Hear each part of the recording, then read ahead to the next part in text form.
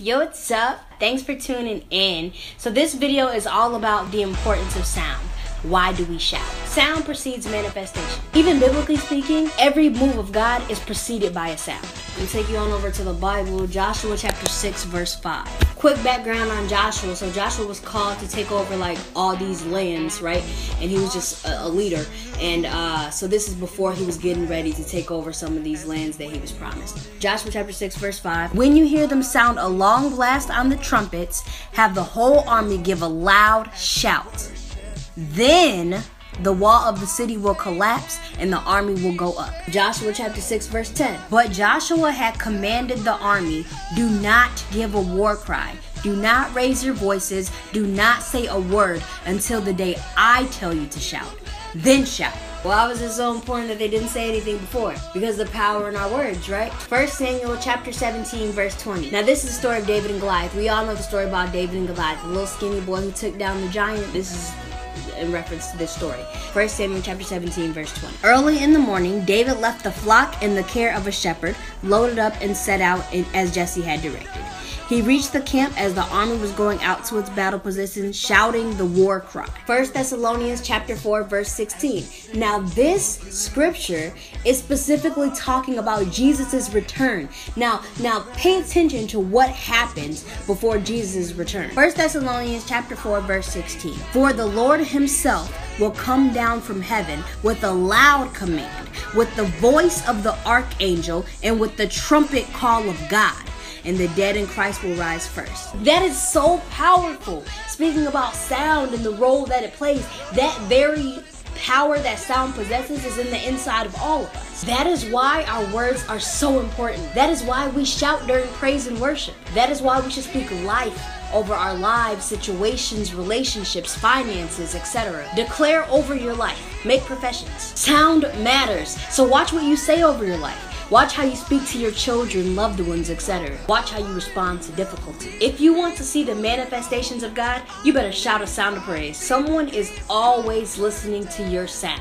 What does your sound sound like? Are you giving a sound of complaining, cussing, gossip, triumph, victory, hatred, praise? Your sound is a reflection of your faith. You want to know how to completely throw the enemy off his rocker? When he expects you to pout and instead you shout. Financial aid ain't came through. Now they send you an email saying if you don't pay your money, they're gonna drop you out of all your classes and they're gonna kick you out of house. The normal response is to cry and moan and groan and I don't know what I'm gonna do. But the faith response. The faith response is to praise God and thank him that he provided a way long before you even got that email.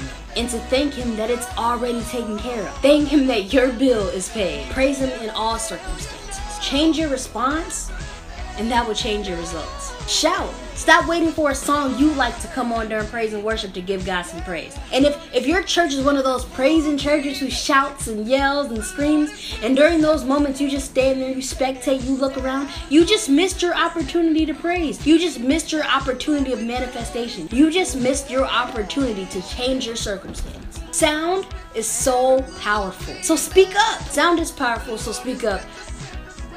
But also know when to shut up. Not every action needs a reaction. Let's take it to the Bible. Proverbs chapter 17 verse 27 and 20.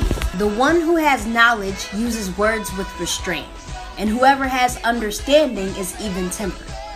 Even fools are thought wise if they keep silent, and discerning if they hold their tongues. Ecclesiastes chapter 3 verse 7. In this book we're talking about how there's a time for everything, a season for everything. So and specifically in verse 7 he says, a time to tear and a time to mend, a time to be silent and a time to speak. Ask for wisdom on when to shut up. Some of us got the sound thing down pat, but the silent part not so much. There's a balance.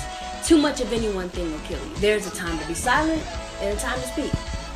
Ask for the discernment to know the difference. that about wraps it up. I just wanted to really speak on that because it's so important that we use our words, that we speak and profess over our lives every day. Get up in the morning and speak life over yourself. Speak life over your job. Speak life over your house and over your loved ones. It's important. Sound is important. And back to praise and worship, I can't stress that enough, man. If you are sitting around looking at other people praise and shout God, you are doing it wrong, man. Praise and worship is not a time for you to spectate, participate, shout for God. If He's done anything for you, praise God. Lift the voice. You see now, I've showed you biblically, sound precedes manifestation. Every move of God is preceded by a sound. So you can sit there and be silent if you want to, but there are no rocks about to cry out in my place. And I hope not yours either. So thanks so much for tuning in. If you got anything out of that, please give a thumbs up down below. I really appreciate it. I appreciate y'all comments. I do. I appreciate likes. I appreciate shares. It really means a lot. So thank you so much. If you got anything out of that, let me know. Give me a thumbs up. Tell me what you'd like to see next week. See you next week every Sunday at 5 p.m. Eastern Standard Time Zone. Thank you so much. Y'all have a great day.